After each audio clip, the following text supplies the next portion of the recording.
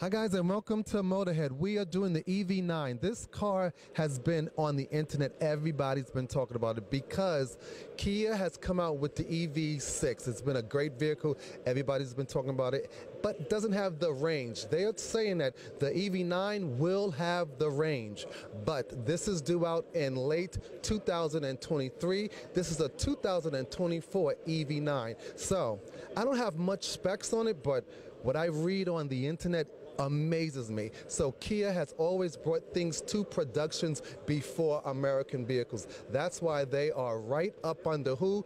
Toyota. So let's hear it for the EV9, and I will give you a few more specs after I take a little view inside of the EV9. So this is Monty Style doing what? Motorhead. I'll see you soon.